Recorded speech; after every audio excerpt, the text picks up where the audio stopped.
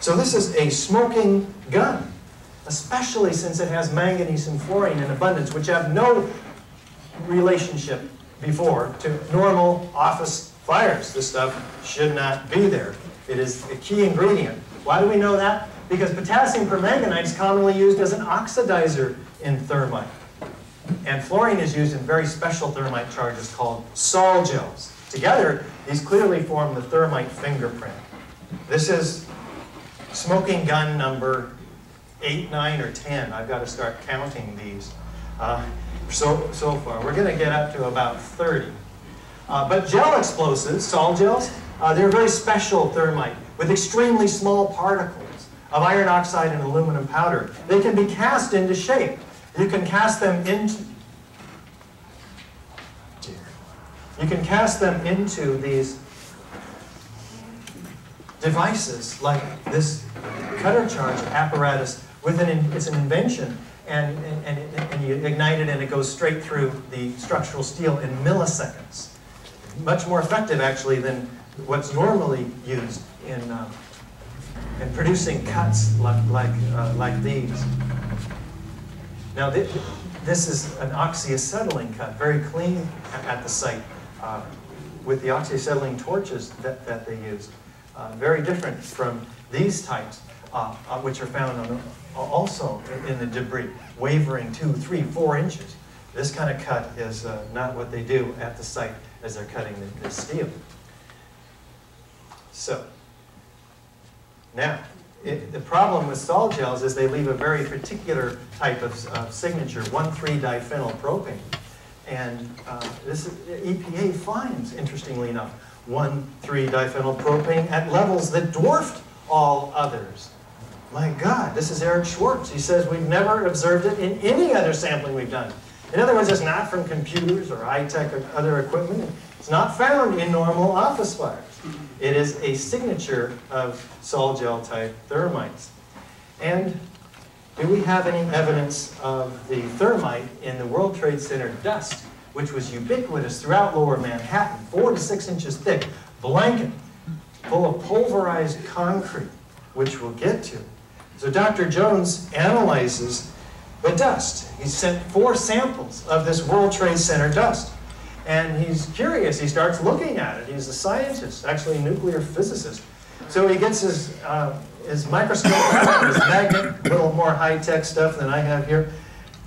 Interestingly enough, all the dust samples have all of these small particles of metal. Some are very angular, like metal filings. Some of them are quite round, like these. They're spherical in shape. Well, how in the world did they get there? There's billions of them throughout all the dust samples. He calculates about 10 tons of this stuff.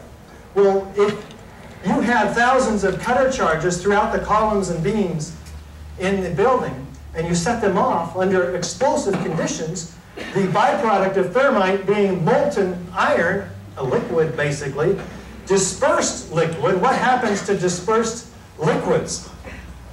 This is what happens to dispersed liquids. Billions of, what shape are they? They're spheres. Why? Because the surface tension of a droplet of water or any liquid in atomized form forms itself into a sphere. That's just what it does. It's the only explanation for all of these spheres. Some people have posited, oh, well, that's the welding equipment they had out on the site. Well, this stuff is found in every sample 10 minutes away after the collapse of the Twin Towers on the Brooklyn Bridge. These spheres are found up high on the rooftops of the Deutsche Bank building. They're found, so we don't believe that they're caused by molten iron is sprayed into the site. Thermite reaction that forms into a sphere roughly due to surface tension, and they'll solidify in the air. And so all that information is preserved in the dust. And we then look at the dust and we're learning a great deal about what happened. This is Dr. Jones. He analyzes the dust. Well, what does he find? Through his XEDS, X-ray electron dispersive spectroscopy, he finds that we have iron, aluminum, silica, potassium, in many cases sulfur. compared to a known thermite controlled sample, it's basically the same stuff. It's ignited thermite. There's no question. Is that smoking gun number 13? Now, this is found not only by Dr. Jones. He didn't plant these in his samples. It's found by the EPA. They have no idea what they are. No explanation. They just kind of sweep it under the rug. R.J. Lee, in their toxicological studies on the Deutsche Bank building, they find them too. Same chemical analysis, no explanation. So Dr. Jones has an explanation. He finds that it is significant evidence of aluminum thermic reactions. And he can reverse engineer and find out what would be the ingredients before the ignition. And it would be powders of aluminum, iron oxide, copper oxide, zinc nitrate, and potassium permanganate.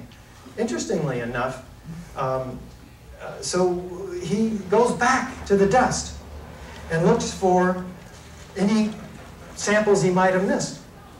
Not thinking there's a lot of stuff in this dust. I mean, there's gypsum board, there's everything. There's paint.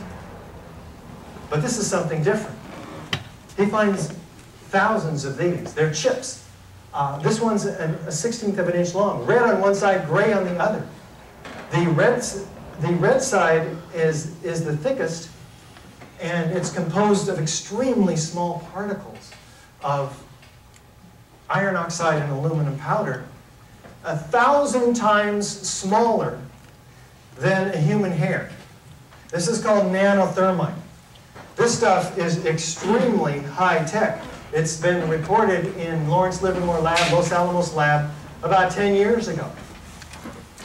When you get something so small at the nano level, the surface area is enormous. So the chemical reaction between the two main ingredients causes almost an explosion. In fact, it's very explosive. That's why they call it super thermite, nanothermite. This stuff is not made in a cave in Afghanistan. See, that's a big problem for the official story, right? This is only manufactured in extremely sophisticated Defense Department contracting laboratories. And it has the same ingredients in it as unignited thermite. Very, very similar ingredients. Aluminum, iron oxide, sulfur, quite often. It's a huge problem. Dr. Jones finds these chips partially ignited. The red chips, it's not a complete combustion process, like out of our engine in our cars. And the spheres are associated with the partially, indicating the spheres aren't coming from welding rods out on the site, right? They're associated with them. It's absolutely fascinating analysis.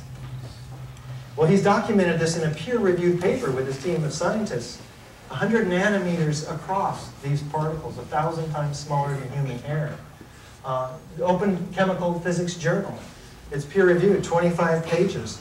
You can find it on our website, on journal-of9/11studies.com, and on the Open Bentham website. This is causing quite a storm out there from people defending the official story because there's no defense.